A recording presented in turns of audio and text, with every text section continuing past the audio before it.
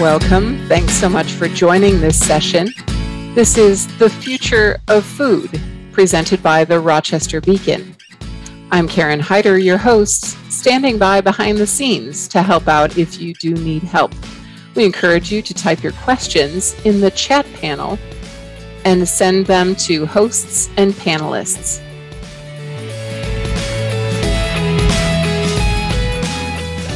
I do want to turn things over to our host. Peter, go ahead and begin when you're ready.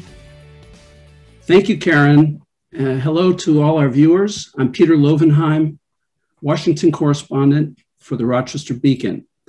And I want to welcome everybody, both in Rochester and around the country, to today's event, which I think will be a dynamic and important conversation about the future of food. Here's the plan for today's event. I'll make a few remarks, then introduce our panel and acknowledge our sponsors. Following that, we'll have about 30 minutes of moderated discussion with our panel members, and then open it up to your questions. And please submit your questions through chat. Please listen carefully as our menu options have changed. How many times have we heard that? But actually, our food menu options in recent years have changed. Today, we can eat burgers that look and taste like real meat, but are made from pea protein. We can drink milk made from soybeans, almonds, or oats. Scientists tell us that soon we'll be able to eat actual meat that has never touched a cow, but has been grown from cells in a laboratory. Or we'll be able to eat plant-based steak that, believe it or not, will be 3D printed. And I don't want to gross anybody out, but there's at least one startup company working now to make mouse meat from cultured cells. That would be to feed your cat. But is all this new food healthy for us? Is it good for the planet? How will it affect local economies? And what else is coming down the pike? What is the future of food? Our panel today, if it were a restaurant, I'm sure would be rated 5 stars. They are Dr. David Lipman. Dr. Lipman is a biologist and former chief science officer for Impossible Foods. That's the company that makes the Impossible Burger. Dr. Lipman worked on the groundbreaking Human Genome Project and was founding director of the National Center for Biotechnology Information at the National Institutes of Health. And of special interest for Rochester viewers, yes, David Lipman's family did found and run the popular, long-standing Lipman's Kosher Market in Brighton. We also have Dr. Bruno Xavier. Dr. Xavier is a nationally recognized food scientist and associate director of the Food Venture Center at Cornell University. Before that, Dr. Xavier served as a professor of biotechnology and industrial microbiology at Federal University in his native Brazil. And finally, we have Dan Wise, an entrepreneur. Dan is founder and CEO of the startup company called Real Eats. Real Eats is a farm-to-table firm that each month ships prepared meals to tens of thousands of consumers in 31 states. A big thank you to our sponsors today. They are Armbruster Capital Management, an investment advisor in Pittsford, New York, serving private, institutional, and corporate clients. Lamar Advertising, among the world's largest outdoor advertising companies, and Canandaigua National Bank, the only local full-service community-owned financial institution in Greater Rochester. And we also want to thank you for joining us today. The Rochester Beacon is a nonprofit, nonpartisan, digital source of news and commentary, and we thank you and our sponsors for helping support healthy local journalism. So let's get started. David Lipman, as a biologist and someone who's recently worked in the private sector, when you think about the future of food, what do you see? Well, hopefully we see dramatically fewer animals in the food system because they are a major contributor to climate change. And reciprocally, climate change is having a major impact on our ability to grow the food that we need. So that's a real challenge for us. But I believe, I'm confident that we can create foods that people choose instead of animals in the food system. And so I think we're going to see a lot of exciting new foods available that are nutritious, that are affordable, and delicious. So that's where I see the future of food going. Okay, thank you, David. Bruno, as a food scientist, I'm curious, what is it that I'm going to see in my refrigerator 5 or 10 years from now that I can't even imagine today? When we say the future of food, what do you foresee? So, Peter, so thank you for having me on this panel. Congratulations on the work that you do at the Rochester Beacon. Of course, that's a very, it's daring to respond to that question with some ideas about the future. Usually food trends change every generation. I think what we have seen in the past 20 years or so is, when you look at history, it's an exception.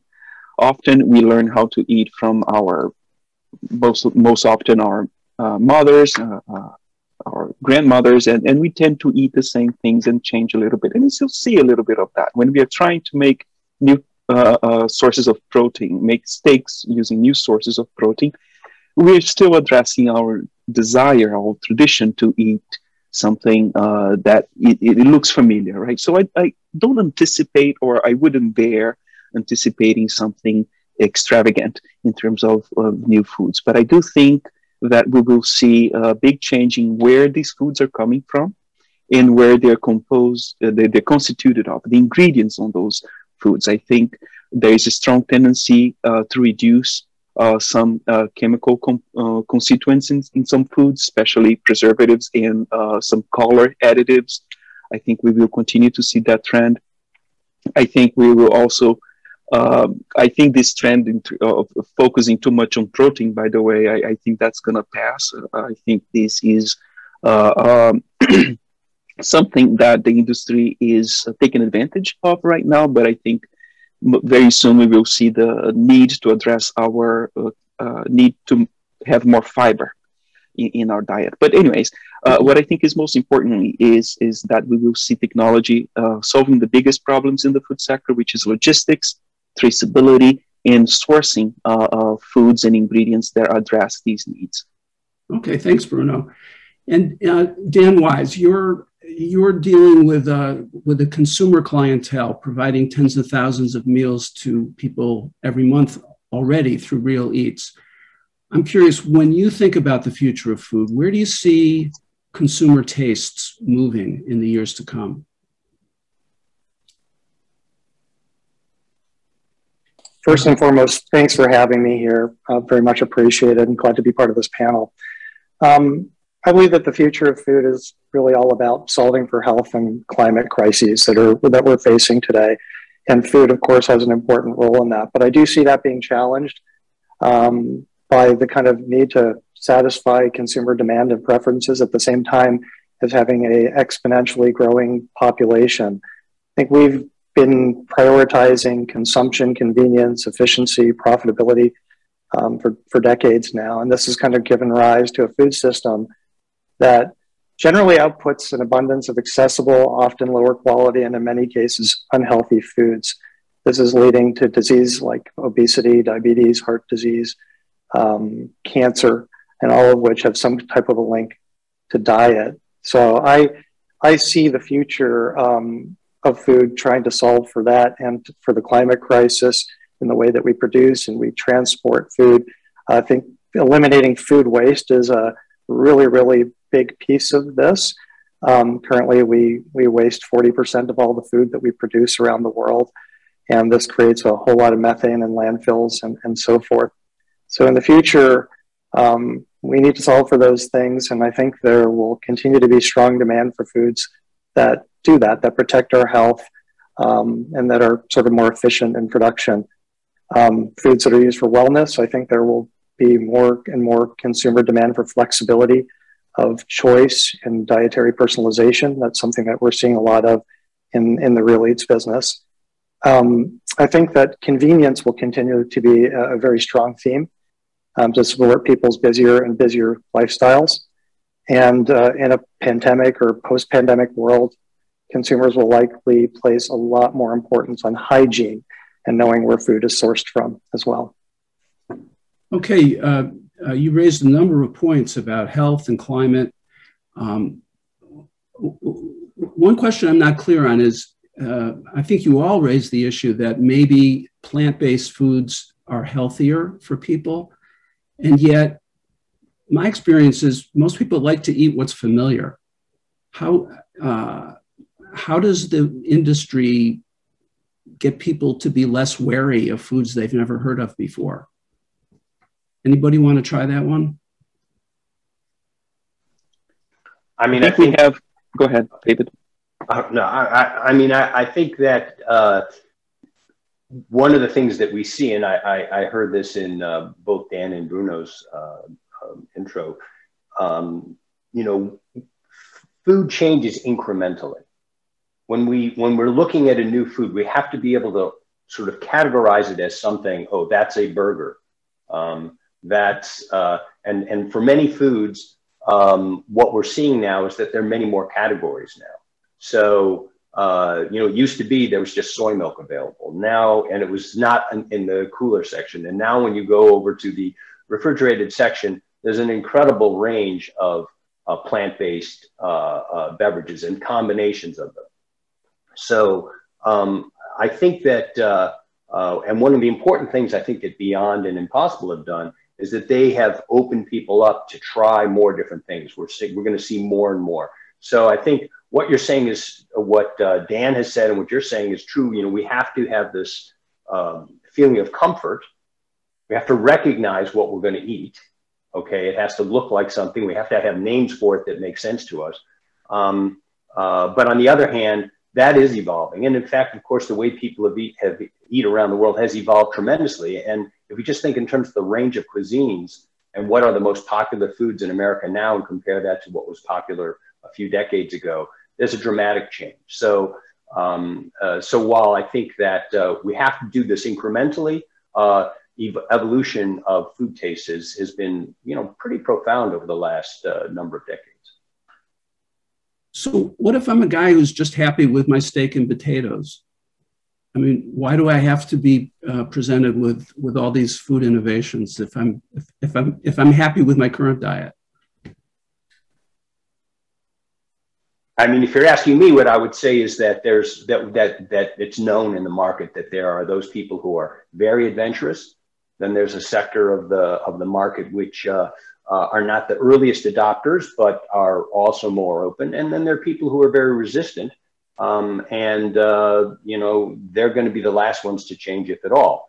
On the other hand, if food is good enough, and there are actually quantitative ways to test that, and the prices are right, and the nutritional properties are good, and, you know, and we do a good job of marketing it and so forth, it's perceived as being healthy, then we see increasing uptake. Okay. Where does we will never force you, Peter. where does the funding for all this innovation come from? Is private industry sufficient to make the innovations that you're all advocating? I mean, do we need government to step in at some point? Anybody want to take that? Well, Peter, I think the point that is the first thing to be acknowledged is that the government does have a very strong presence and plays a tremendous role in deciding what we eat. That's a reality. We will have the discussions on the Farm Bill and talking about that again every year. That happens and where the money is allocated into the agriculture sector. It goes way beyond farms, of course, and that's something that we should be aware of. So the prices on the grocery stores are severely determined by that, and trade agreements and so on and so forth. Government does have a role here because, for example, if we're discussing the environmental impact of food production, either we will prevent that impact from happening, or we will need to get together through government to fix the consequences. So, of course, preventing it is a lot cheaper, and that's part of the reason why we are looking for alternatives. And I saw someone mentioning on the chat here, why do we need new foods? Well, maybe I'm very happy eating a steak and potatoes. I try to eat less. I don't need new foods, but we do. Either we as ourselves, our current generations, or the generations of our children, our grandchildren, and so on. So there are many reasons why we should consider discussing more about the government involvement in this, and ask questions such as, should the government continue funding some type of activities that have a bigger impact on the environment or on the water supply than others? And we will pay one way or the other. Either we pay less now or more later. Dan, while we're talking about the climate, I think we've all read about methane emissions being due in large part to cattle. Is that correct? And if so, do we need to get rid of all the cows and cattle? Peter, are you asking me that question? No, actually, I wanted to ask Bruno that question if I could. Okay. So I hope we can find a solution that will respect people's individualities. I hope that we'll have that option. Currently, we do. I do not think that we are in a scenario where we have to just say, lock down on meat. We're safely far from that. But I think the measurement of how smart a civilization is their ability to act preemptively. So how do we prevent such situations from ever happening? And I think we don't need to radicalize the discussion. I think we have to be respectful, understand, be inclusive in all in all situations here.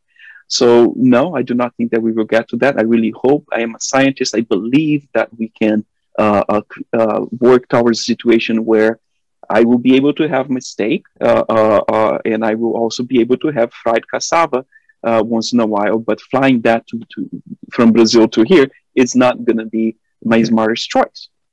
Dan, did you want to jump in on that?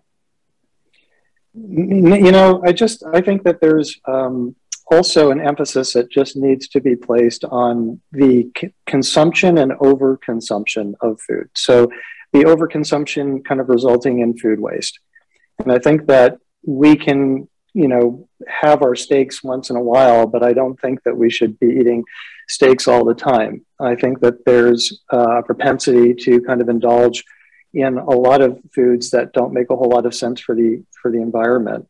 But the worst part about it, from the perspective I come from, is to see the tremendous amount of food waste that's in the food system, right? So with all that food waste that ends up traveling, many miles with a very large carbon footprint and ending up somehow in a landfill, or 40% of all the food that we eat ending up in a landfill, creating methane. I think that this just has a tremendous, tremendous impact. So while there's, a lot of funding for new foods that are very important, and I believe that plant-based foods are a very important part of a healthier food future. At the same time, there's also government funding for old foods, and that's something that really has sort of been a beneficiary of. We've been able to create a situation where we have portion-controlled foods that are made from whole ingredients that are highly nutritious, but there's not a massively large portion, and our packaging format allows us to control food waste. And the government has stepped up at the city level, the county level, the state level, and helped to fund a program like that as well. So I think there's lots of ways to kind of skin the cat, if you will, but certainly I would imagine that at the end of the day, people will definitely still need to eat a whole lot less beef for there to be a sustainable situation relative to our environment. All right. Please, Peter. Sure. I see a thread of comments that where some people are worried, are we going to be forced to eat differently and whatever. I think it's pretty clear that the way that we shift our food choices, it's choices. We have to provide better choices. We have to provide, and the issue of the role of the government, as I think Bruno mentioned, I mean, there's huge government subsidies for dairy, for other kinds of foods, and that does have an impact on what foods we eat and what they cost us, and even the kinds of, the nutritional properties of them. So, and I also saw comments about, well, we're being pushed to eat very salty, sugary foods and so forth. And, obviously food companies have determined from their research and from their marketing work what seems to sell and so forth. But we see changes. For example, there's been a shift in America away from beef more towards chicken. And that was because the prices were better. People perceived chicken as being healthier and so forth. So we can make changes that are not happening because anybody's forcing you, but rather because we're providing better alternatives. And on that point, the reason why people bring up beef so often is that beef is just much, much more inefficient and much more damaging to the environment. And it's not just the dramatic amount of water it takes for every pound of beef. It's not just the impact in terms of methane, as you mentioned.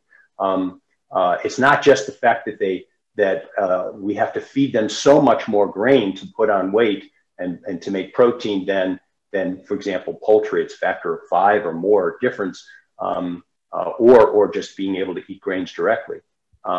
It's also things like what they call gray water, that not only are cows using much more water, but they're polluting our water, and we have to deal with that as well. And also we have issues in terms of foodborne outbreaks that come from animals and come from antibiotics that are being fed to the animals. So we have much more antibiotic resistance. So I think that this issue of beef being a problem is real, and animals in general. But I also think, on the other hand, it's not going to happen because that somehow people are forced to have alternatives. We have to make, and we can make, alternatives that they choose. So how would a switch in consumer tastes, as you're suggesting, affect, for example, the economy in Central and Western New York, which is one of the national centers for the dairy industry? I mean, if more people start drinking plant-based milk and eat plant-based burgers, what effect is that going to have on all the people who make their livings in the dairy industry here? Well, you have to look at the total system, and Peter, and that is that certain crops that we're growing now, and other, like the Central Valley of California, because of droughts and so forth, we're going to have to be shifting around what we grow, where we grow it. And so I see tremendous opportunities in areas like Western and upstate New York, because there's more water. That's one thing. So for agriculture, not just animal-based, but also innovation, like what's going on at Cornell and what Dan and his company are doing in Geneva. These are things that that will create new jobs and hopefully better jobs for the folks in Western New York State. Well, what's an example of a new kind of job that any of you are imagining? If I can make some comments on that, Peter, well, the new jobs exist already. We see even farms. One good example is Elmhurst. They switched from dairy to, if I'm not mistaken, oat-based beverages. And so these opportunities to take advantage of the trends exist for everyone. Okay, so new jobs exist. And I would give it an example, right? We switched the means of transportation. We had the railroad tycoons, and those guys are no longer railroad tycoons. Some of them switched. They saw themselves as transportation tycoons, and they invested in other technologies. I think some dairy farmers and some dairy facilities are seeing themselves as manufacturers of food of a certain type, and they're switching based on the trends and adjusting based on the abilities they already have. I think the technologies exist, the availability exists, and there is an opportunity for these farmers to take advantage of it. And when I say take advantage, you have to remember that well, they are not making a lot of money, right? We see farmers struggling, and there are a variety of reasons for that. Well, a lot of the money that we make by selling milk, to simplify the example, go into buying fuels that come from who knows where, comes from buying fertilizers that come from Eastern Europe. And switching the technologies may give you an opportunity to create a business that will give you a better profit, and it will be better for the region because we don't rely so much on imported implements and goods and so on. So I think there's a huge opportunity for both the individuals and the region as well. Okay. Peter, if I could chime in there, I could give you a short little case study on, job creation in upstate New York. And I don't want to talk just about Real Eats, but it's the story that I know firsthand. And that is that, we were given an opportunity through public funding from the city, the county, the state, to open up a kitchen in upstate New York. Food tech companies are typically located on the East Coast, Brooklyn, Manhattan are some of the places you would typically find a food tech company. I never envisioned that we would land in upstate New York, but the progressive nature of the different public sector entities have been instrumental to bring companies like Real Eats to that region and to create jobs and good jobs. We have become, the second largest employer in the town of Geneva, which desperately needed jobs and continues to need jobs. We don't know the exact numbers, but there are indirect jobs created from, a business like Real Eats and some of the other food tech companies as well in the region. And their service jobs, their agricultural jobs, and so forth. So I think that, when there's a private-public type of collaboration similar to like what we have, and when the government steps in and as progressive as the New York State and Ontario County and Geneva City governments are, good things can happen in terms of employment in underserved agricultural regions. So Dan, I had the opportunity to become one of your customers recently. I ordered 4 entrees from Real Eats that were shipped to where I'm currently living in Maryland, and it was delicious. I think I had the General Tso's tofu with maybe a ginger sauce, if I remember. But I was struck by the packaging, because each component of that meal was separately vacuum sealed in a plastic package. And then there were multiple ice packs contained in the box, and then the box itself. And the whole thing was shipped 500 miles, I think, from Geneva, New York to Chevy Chase, Maryland. So in terms of environmental impact, I was just curious, how do we address that when we're trying to better distribute some of these new types of foods? Are we not just creating another environmental issue with packaging and shipping? Yeah, I think meal delivery is an area that is, that has a lot of work to do. We have a lot of work to do. We're not happy with the use of plastic. I don't think anybody really is. I will say, however, we have on the lower plastic, or maybe even the lowest plastic profile or footprint, let's call it, in the meal delivery space. But we're always looking for ways to maybe eventually find a biodegradable polymer that actually is heat resistant so that it can do exactly what our current packaging does. But with this said, the plastic does play a role, and it's an important role. And we'd like to replace the plastic, although we'd like the role to continue. And that is that it's highly portable, right? It locks in the flavor, the freshness, and the nutrition of real food. And it allows for us to ship it to consumers where it stays fresh in their fridge for about 7 days. And then it can be frozen in the same packaging. We all have great intentions when we go to the grocery store and we buy our ingredients. But quite often those ingredients go to waste, right? This is one way to significantly reduce food waste when, we have this opportunity to kind of lock in these ingredients in a way that doesn't even use preservatives or what have you. And if you can, in fact, reduce food waste in a significant way, which, as we talked about earlier, is a 40% problem for, 40% of all the food we produce, what happens? what happens is you can reduce packaging consumption, right? And this is a really important point that we need to make, because if there wasn't a way of reducing that food waste, we would continue to use more, 40% more packaging than we actually need to use.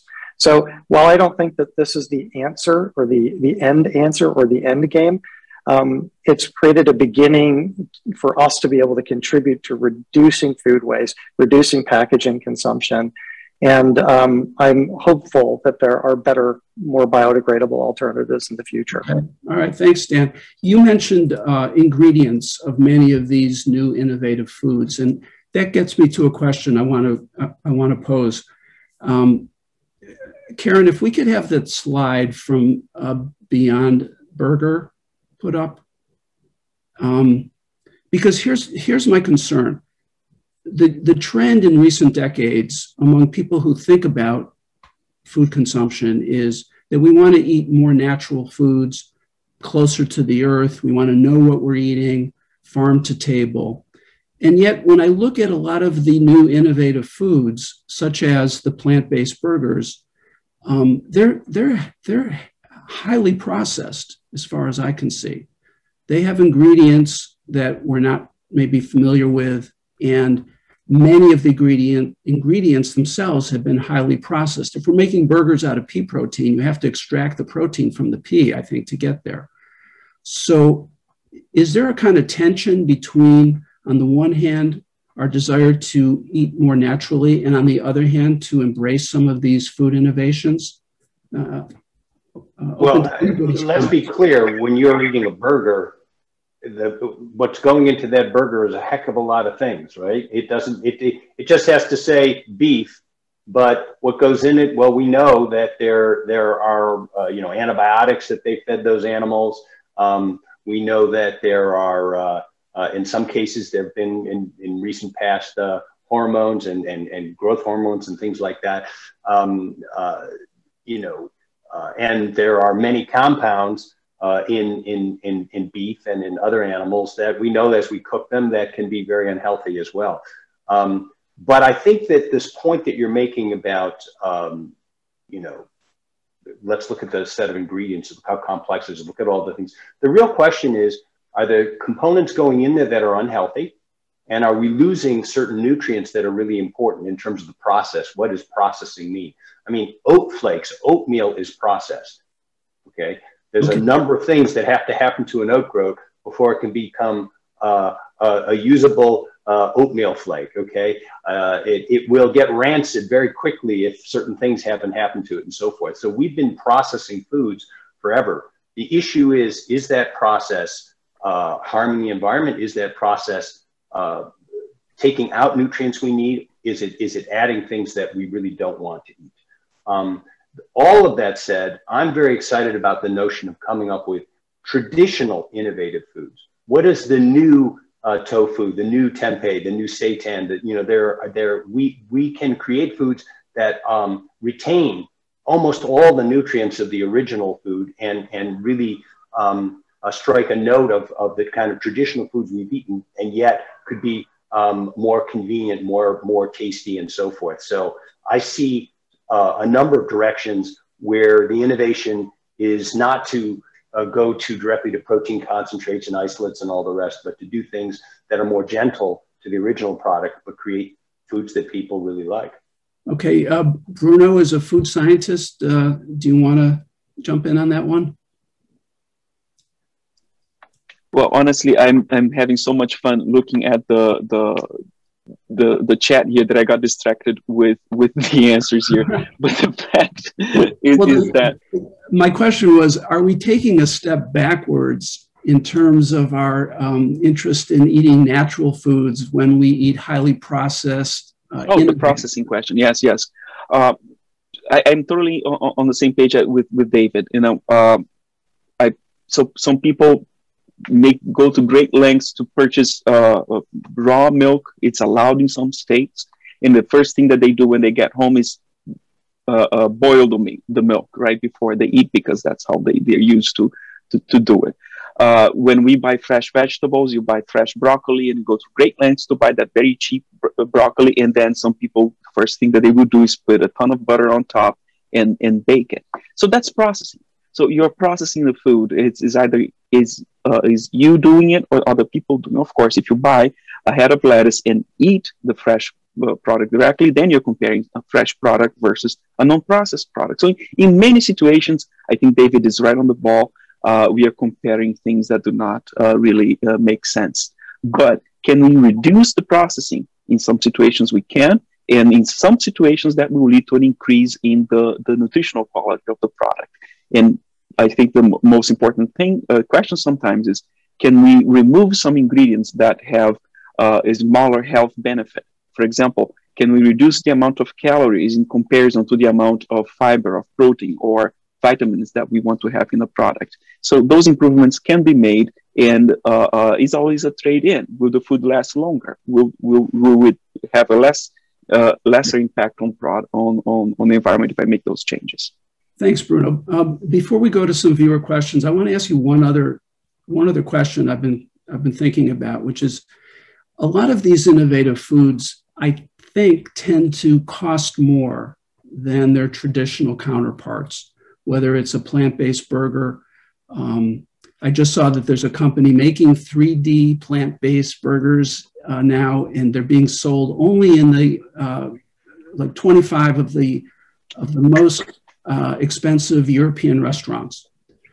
So my question is, how do these food innovations help people who are on more limited budgets and don't have that kind of discretionary income to spend on innovative, maybe even healthier foods? Is there kind of an elitist quality about some of this food innovation? Open to anybody. Dan, maybe you have a thought on that.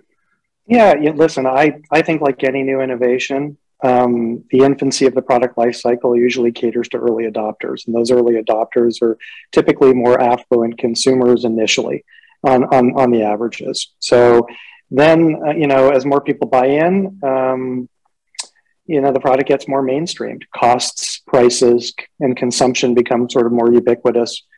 But the bigger issue there is sort of like until companies, small ones like ours, reach scale, especially in the food industry, it's really challenging to get those prices down. So reaching scale is actually really expensive. Trust me, I know it's really expensive. But even our product is a little bit more premium in nature. It's slightly more expensive than our larger competitors. But I also would like to just draw attention to another kind of like adjacent part of this, that kind of relates to this, and that is that healthy, real, nutrient-dense ingredients, and whether they're processed, slightly processed, or whole foods or what have you, are just more expensive, right? And until I think our society starts valuing the importance of food and quality food in our lives, these foods are going to just continue to be expensive. When higher quality foods in general become more mass marketized or more, mainstreamed, I think we will see potentially more demand, more, people providing supply, and subsequently prices will come down on the average. So I hope that that's the way that this goes. That would be my answer. So Peter, I want to address the cost thing because I think there's a couple aspects that. All right, and then I want to go to viewer questions. You're not in charge here, Peter. No, sorry. The thing here is that one aspect of price with a new product is actually a marketing thing. If you can come across to the top chefs and you are really getting the most adventurous and actually vocal foodies in the beginning, that's an advantage. And so to some extent, going in as a kind of a niche product and sort of building up momentum, there are advantages with that. Okay, so that can be a marketing direction. And we've seen a real drops in some of the plant-based meats and so forth. But in addition, the price of foods is very much of a systems thing.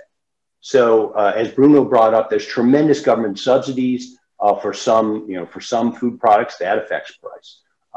but it also takes time to develop the ecosystem around new foods such that you can use everything that goes into it. So if you're going to be producing, say, extracting protein from peas or from soy or whatever, the side streams from the soybeans or the peas can be made into something which is also part of the food system. And so all of that contributes to reduction in cost, and that takes time.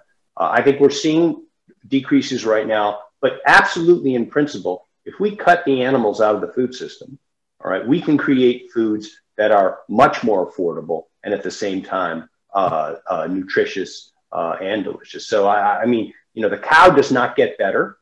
The chicken has actually gotten worse in terms of taste, but we can actually make plant-based and non-animal-based foods better tasting and more nutritious all the time. Okay, great answer, David. And I wanted to ask Karen if we have some questions from viewers at this point. We do, Peter. Actually, we have one that seems really relevant, and that is, what promise does the future of food and food innovation hold for addressing global hunger and malnutrition? So can I take that? Sure. So Peter, thank you. I think Elisa asked that question, and for me, it's the most relevant point. I think a lot of the discussions that we have here, and again, please forgive me if, because as I said, I am a foreigner. This is not a criticism to our culture, to our country here. I came from Brazil, so I have a firsthand perception of what the issue is. You know, in Brazil, we have about 30% of the population right now not having enough food on their table, and situations getting worse by the time. And it's not the worst place in the world right now. So I think a lot of the questions that we are discussing here are questions of privilege. And I think we have just to acknowledge that and understand that there are others that need to be addressed. We should have a broad vision, perception of the issues at hand. And in terms of what the impact of what we are discussing here today on the future of foods, I do see that when we have better technologies and access to plant-based proteins, for example, would solve immediate problems of malnutrition. We have plants with an increased level of vitamin B12 and other vitamins that lead to very important nutritional deficiencies in children all over the world. I think that would have a tremendous impact. And there are some examples of that already, such as golden rice and some sweet potatoes. Cornell has now a cassava program. And the goal here is to improve the quality of these plants to help address these issues of malnutrition, which is one thing, and also hunger, right? Solving hunger is not necessarily just eating more food is not going to necessarily solve malnutrition. And we have so many people here in the United States that are malnourished, but they are obese, right? So we have to address those two things, and it leads to what we discussed before about the density and the quality, nutritional quality of these ingredients and food products. Thank you, Bruno. Anybody else want to jump in on that, or should we take another question? Well, there actually were some. I agree with Bruno. The comments on the side are fascinating. I have to keep myself from looking at them. But people have brought up that one of the things that can lead to lower prices is a really high pressure squeeze on people in the system, people who work in the food business. There's a terrific book called The Hidden Life of Groceries, which really goes into that. If you look at how shrimp coming from overseas farm shrimp, what's behind that, or I think the meat racket it's called was one on Tyson's, and how the verticalization of the poultry business and who got squeezed there. And if you look in a lot of these systems, there are incredibly fragile parts of the system.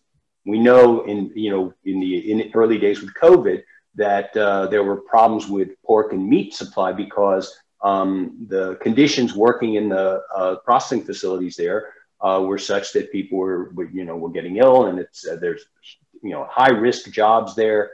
If you look for ranchers, 75% of the people who are raising the early stage of cattle have other jobs. They can't support themselves doing that work. If you look at the poultry business, the farmers who are raising the chickens, all they own is the farm and the chicken house. Everything else is owned by these big businesses, and they are squeezed so much in terms of their margins that they're going out of business all the time, and they're only kept going because of subsidized loans from the U.S. government. So, I think an important aspect of our current system, where prices are kept down, in many places, those prices that make the food more affordable for us are also making life really difficult for the people who are part of that system. We have to be aware of that. The truckers, for example, the truckers who are essential for this have really been squeezed over the last number of years. So I think some great comments and questions, and I think it's impressive to see the level of awareness that this audience has. Really, they should be the ones in the panel, I think. We have a very sophisticated audience at the Rochester Beacon, David. Peter, can I just chime in on that just Sure. a touch as well? I think it's such an important question. And, I'd like to beat on the food waste drum here for just a little bit longer. And that is to say that if we are wasting 40% of the food that we produce around the world, then we are only 60% efficient, right? We're getting a yield of 60% out of the production process and the distribution process and everything that goes behind getting ingredients into, converted into food and meals and, delivered to consumers ultimately, or just ingredients by themselves. And that means that we are overspending by 40% in terms of costing, right? If we could attack that aspect of it, and if food, so much of it gets wasted in transit as well, right? So if food that's coming from faraway places, other countries, gets spoiled in transit, gets here, by the time it's here, it's non-usable at either the grocery store level or the consumer level, right? It's a real shame, considering not just, the costing, but the carbon footprint, and that somebody in that country that perhaps, originally grew that food or was part of the production team at a farm somewhere is not getting that food, or that other people in that same country are not getting that food. So I would see like a future that kind of tries to relocalize the food system to some degree. And I think that we can curb a lot of those extra costs and feed a lot more people. All right, thanks, Dan. By the way, I want you to know that when I ordered my Real Eats dinners, I did not waste 40% of any of them. I ate them all. They were delicious. Good stuff. Do we have another question for the panel? Yes, one is, do you know of any nutritional advantage of meat protein grown in plants as opposed to simply eating a plant-based diet with protein complementarily? Meat protein grown in plants. There may be a misconception in the question to some extent, but I think she's actually asking, that is, whoever put that is an excellent question. The healthiest thing we all know is to, eat, foods that we've not changed. It's rice and beans and nuts and whole grains and whatever else. And we can eat. We know that we can eat a healthy diet without eating any animal-based products. It takes more. It takes a little more preparation work, and yet, even though you can go and have delicious meals that way, people still want protein-dense foods, and that's been a trend throughout history. And so the challenge is, getting people educated so many choose that very healthy, complementary plant proteins and so forth type of diet, but also to create healthy and delicious, convenient foods as well, like what Dan is trying to do as well. We have to meet the needs of the consumers and give them the choices that they need to do better. Wait, so I want to follow up on that question. I'm not sure I fully understood it, but I do have a question I think this is related. So is it healthier to eat an actual meat burger from a cow versus eating a meat burger that was grown from cell cultures in a laboratory? So we have no real experience at this point with the cell-based meats. I mean, it's going to take time before those are out there and we can really understand that. And what I would say is that, when I was at Impossible, we were not, or at least I was not saying the Impossible Burger is something you should be eating every single day. I mean, a burger, I don't care what it comes from, is not going to be as healthy as this option that somebody mentioned about, whole grains and vegetables and so forth, where you complement it and make something like that. It's a treat to have a burger. And if we treated burgers as this treat, then we would be eating less of it. And we would be, and whether it's a plant-based one or not. But one of the comments that I was responding to before is that we're just seeing the first generations of plant-based meats that are good enough that meat eaters will try them. And we can make that healthier and healthier. We can improve the fat content. We can reduce the salt. There's a number of things that we can make sure that they have more inherent fiber and so forth. But the cow is not going to get any better. The cow is not going to get healthier. David, I just have to point out that your remarkable personal history going from your family's kosher meat market when you were a kid, and I think you told me that you used to work there, to going to Impossible Foods, helping create, as a scientist, the second generation of the plant-based Impossible Burger. I mean, it's just a great story. I'll tell you a funny story. I appreciate that. I've enjoyed all of those experiences. It wasn't always easy working for my dad, though. He was a pretty tough guy. But I would say that I ate great meat growing up. And when I went to college and I went to the cafeteria and I tasted the food, I said, "Ooh, this is not going to work for me." And within a few years, I just stopped eating beef. And it was really primarily because I was so spoiled at home. And when I came home from the first vacation and I told my dad, I'm not going to eat beef anymore. He says, and this is a guy who ate meat 3 times a day. He lived to 82, but he ate meat 3 times a day. And when I told him that, he said, "I could see that." I was shocked. Hey, Karen, I think we maybe have time for one more question. Here's one. Oh, actually, I lost it in my slide. Okay. Larry asks, to address worldwide hunger, can these healthier foods be grown and produced using less water, since so many areas of hunger suffer from drought? Bruno, what do you think? You're a food scientist. And let me take that because I mentioned this on the chat here too. Absolutely, and that's where research is needed. Okay, and I will go back a little bit further. Okay, I don't think it's easy to argue against the importance of humans becoming able to eat highly concentrated diets in terms of nutrients and fats and energy, and the role that it played on our evolution. The reason why our brain developed over time was because we had access to a diversified and very nutritious diet. Animal-based foods took a tremendous role in that. It's not easy to argue that we would have been able to do the same, to evolve that way without access to meat from animals, okay? In the scientific community, of course, the debate is open. However, the most important point is, I don't think that with the technology that we have nowadays, with big brains like we developed over these 150,000 years, we wouldn't be able to create these diets. Okay, I think that's very important. And that's exactly what they did at Impossible Foods, and so many others are doing in other companies as well. And we do have some projects like that here at Cornell, very exciting stuff, and invite everyone to reach out to us, and we do tours of the pilot plant. You can get some knowledge of what's going on here. But to address your question, Peter, I mentioned in the chat the cassava project that is going on at Cornell. We got, if I'm not mistaken, I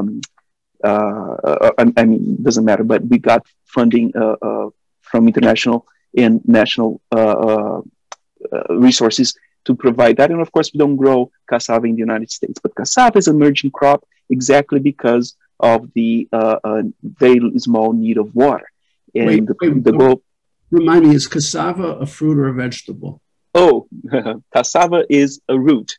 Okay, is a root, and starch rich, and it doesn't have a very great content in some vitamins, for example. So we could have projects improving the content in B12, for example.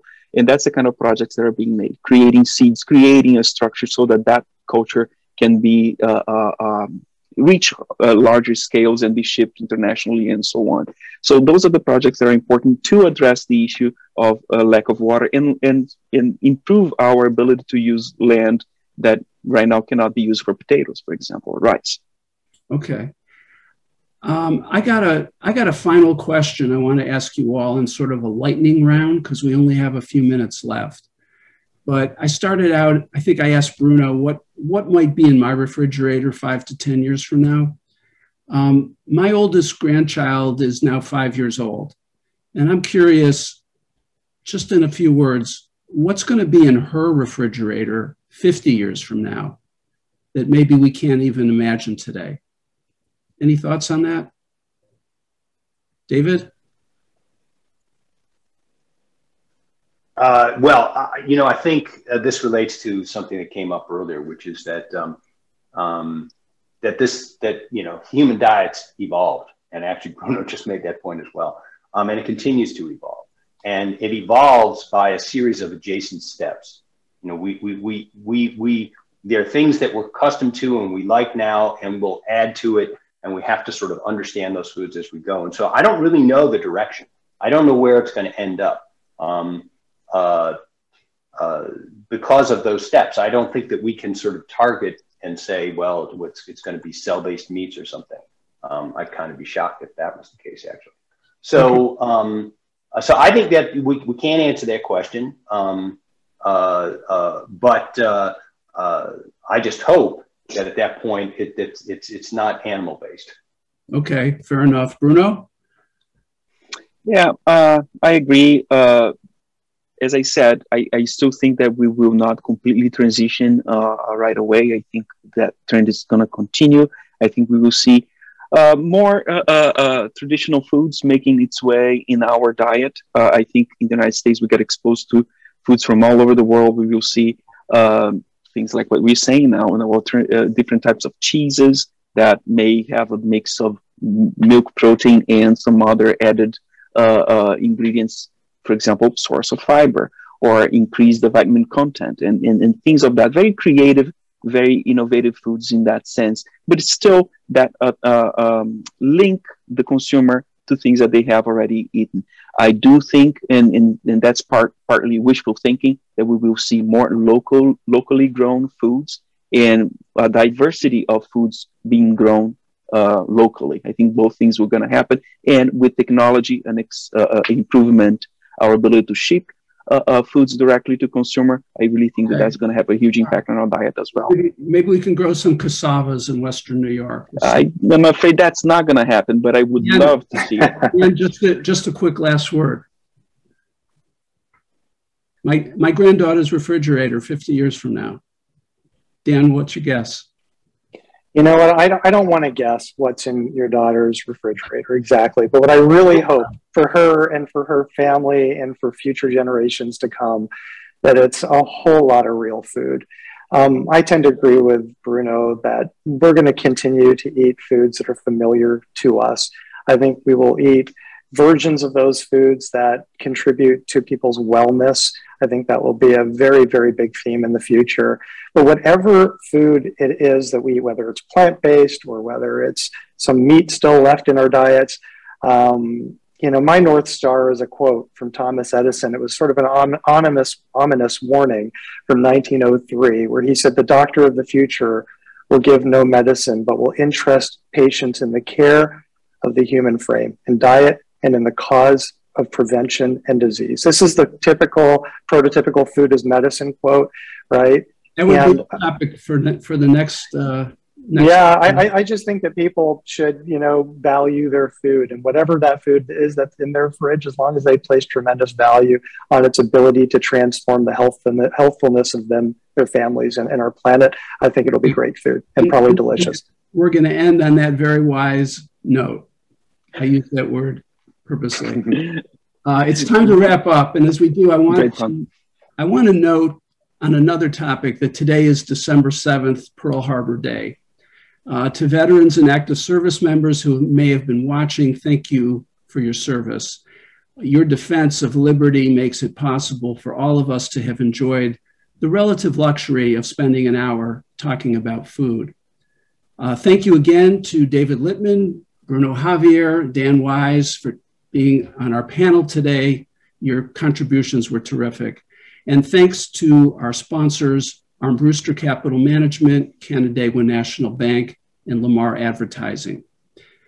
To our viewers, if you too would like to contribute to the support of the Rochester Beacon, please consider making a donation before December 31st during our annual News Match campaign. The campaign matches dollar for dollar up to $1,000 per individual donation, and it is the single most important source of our operating funds. Go to the website rochesterbeacon.com and click on Donate to Double the Impact. And finally, if you haven't already done so, please sign up for the free Rochester Weekly Review email. It'll come to your inbox every Thursday, precisely at 11 a.m. with all our newest stories, also at rochesterbeacon.com. I now hand it back to Karen Hyder, who produced this event. Thank you so much, Karen. Thank you, Peter, and thanks to everybody for joining us. A recording of today's event will be posted on the Beacon website tomorrow. This is our final event of 2021. We're already working on plans for next year, so keep an eye out for news of our first event of 2022. Have a great rest of your day and stay healthy. See you next year.